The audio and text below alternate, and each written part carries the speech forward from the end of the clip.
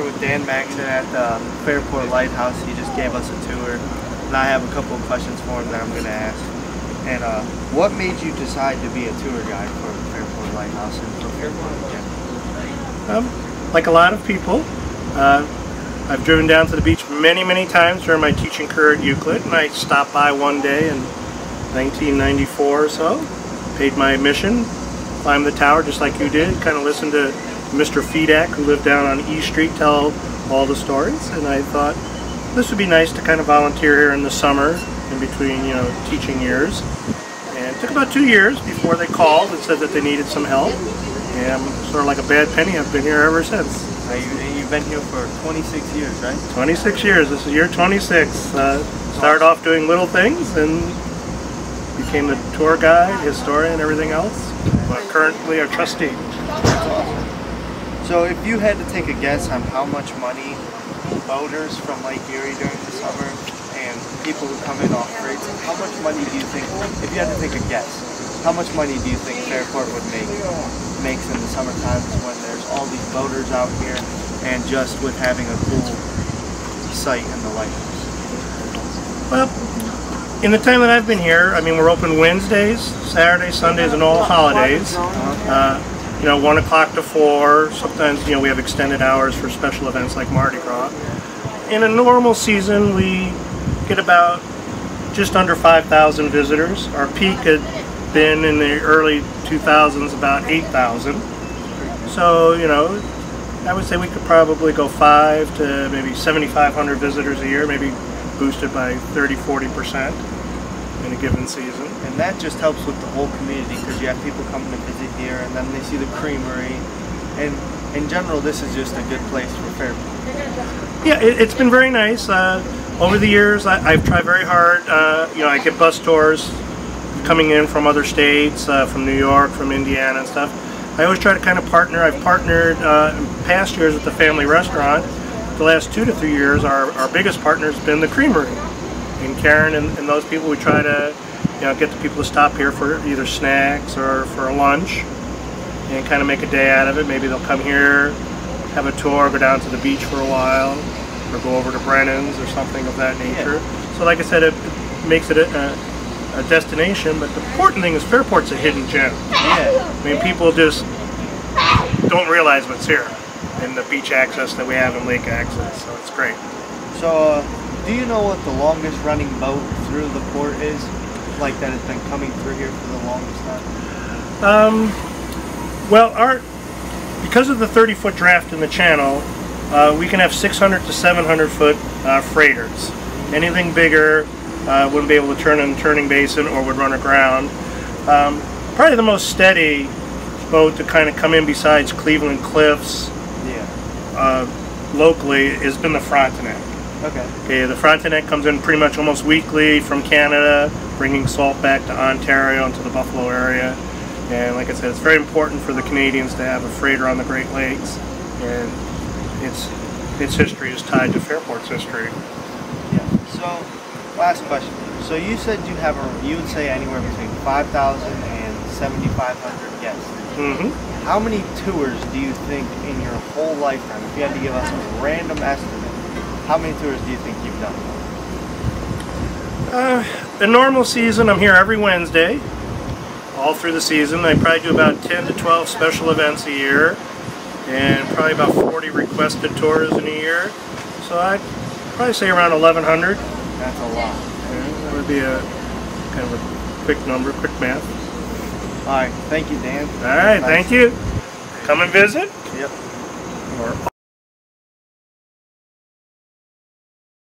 And see over here behind the clock, the people in the beginning, curators, were the Mitchells. So these are the people that kind of got things started, and Pam was the last person. So the curator, through 1991, lived upstairs. Okay, so this, where the gentleman is, those are bedrooms. You'll see the kitchen, there's a bathroom, and then this area here.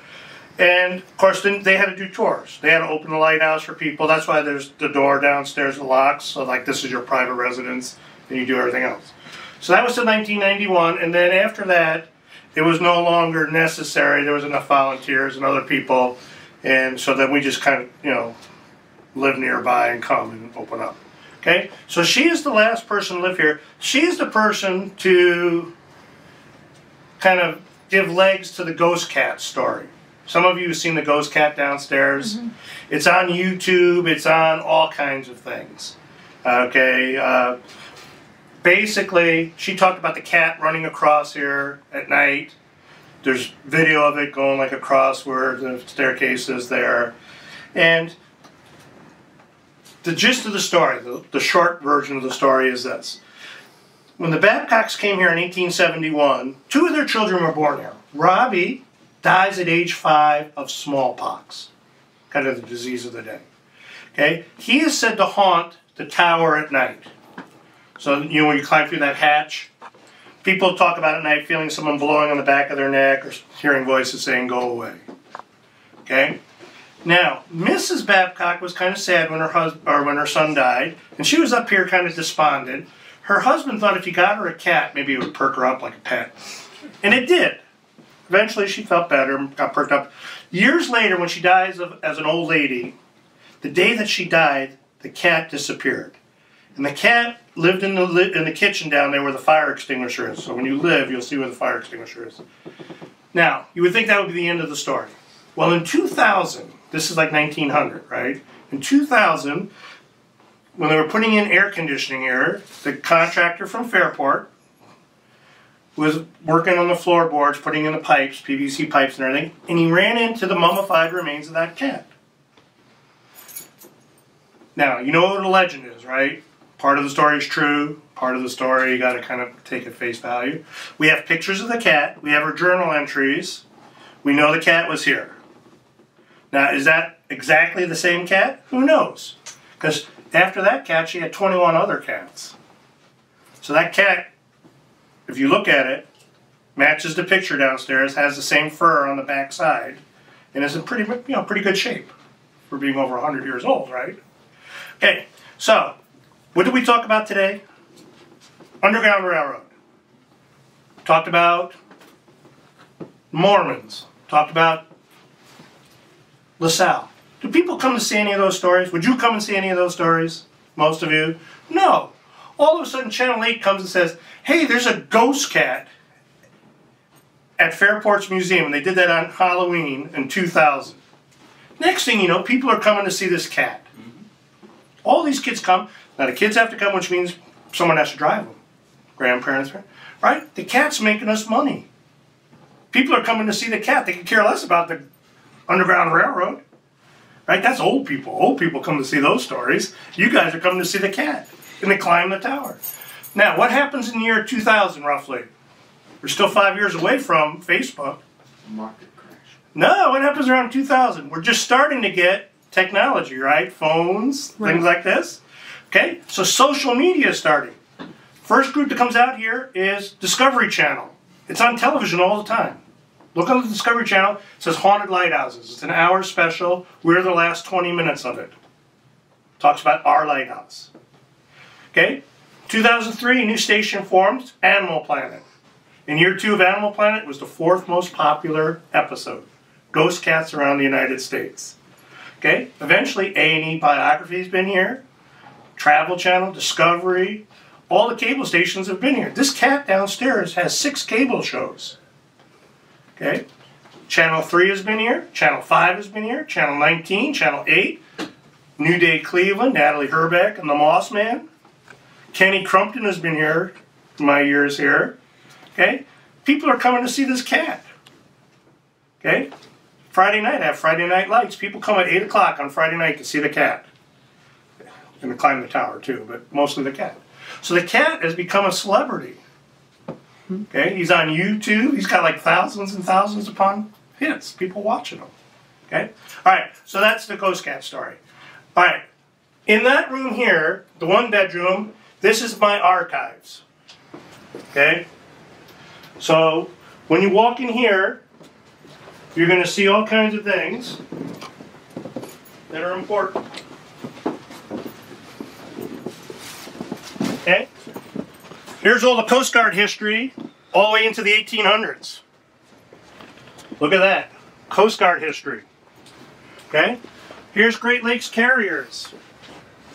Over there on that shelf, Great Lakes Carriers. Those are all the ship's logs. If you had a relative on a boat in 1920, I could probably find the page in that boat. What the manifest was, what the ship's had on it, names of the crew.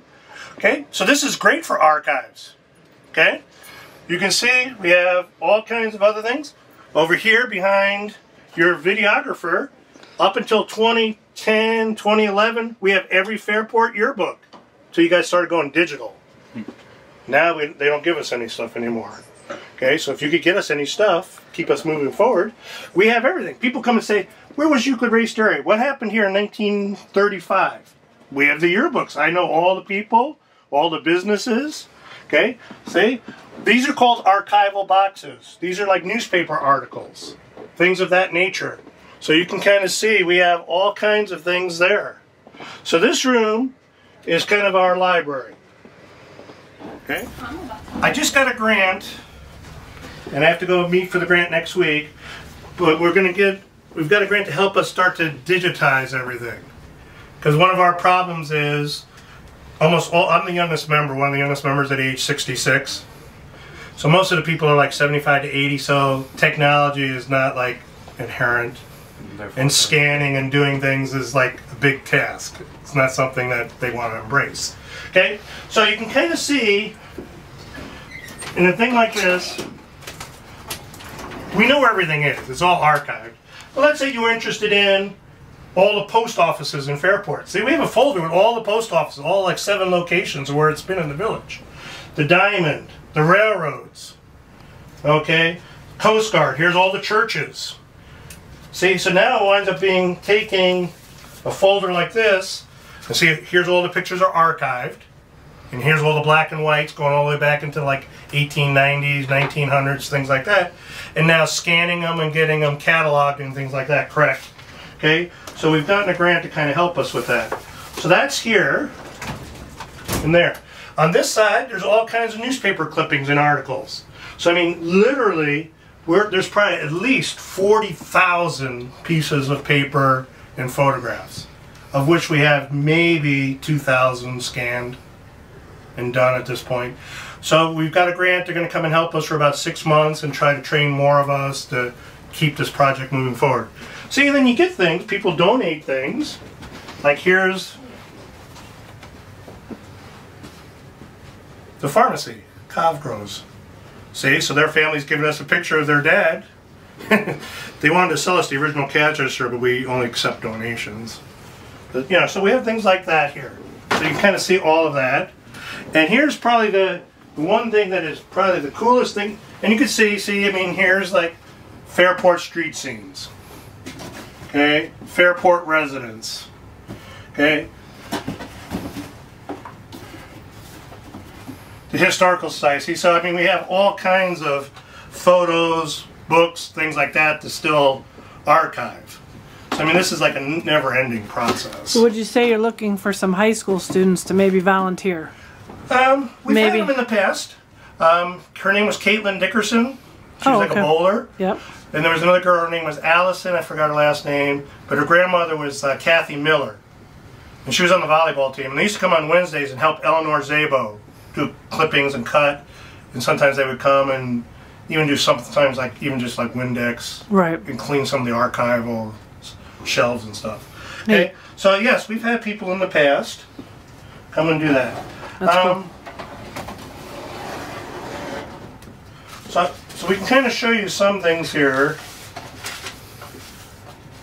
This is probably the most famous thing we have. And I don't have white gloves on, which is... This is the original deed, day 1 of Fairport, 1812. Notarized. You can see the seal down there. This is when Fairport and Lake County was still part of Jaga County. Signed by Henrik Payne. Eventually, that's the Paynesville family name. So look at this. This is day 1 of Fairport. You can see we have every house. You can see we have the village green, the whole thing set up. Here's the names of all the original people. And it's on parchment. So that's really kind of cool. And then we have all kinds of other things in here too. Some of you have noticed downstairs too. Like I have the original ways that the Grand River ran.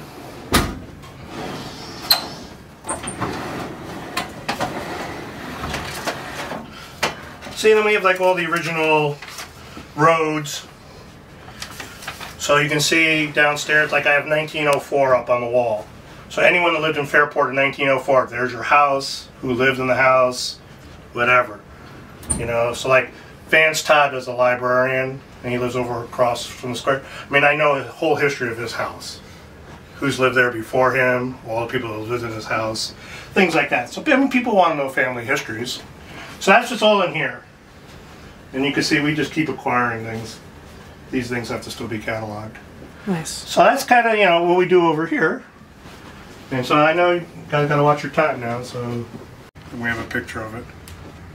And if we have any history of it, it's on the back or where to find it. And then, our last spot is over here.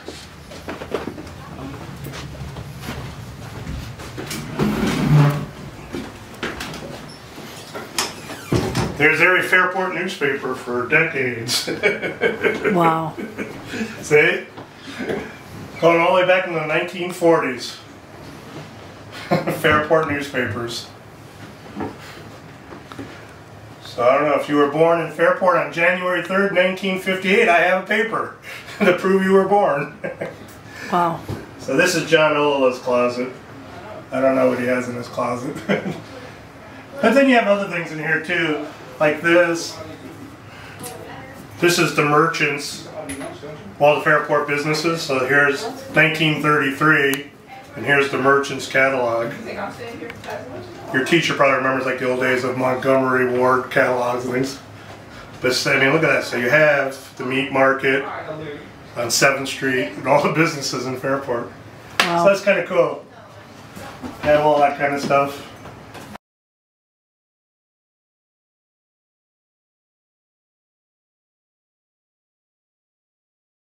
This hat, they set it on sideways and twist it. Now it's locked in. So this is your faceport right here, and they'd open it up. That's how they would talk to you, right here, and give you a shot of water, drink of water, whatever you needed. And then once you were ready to go down, they would close it, tighten it down, and then now you're in there with no air, right? This is your spit cock right here.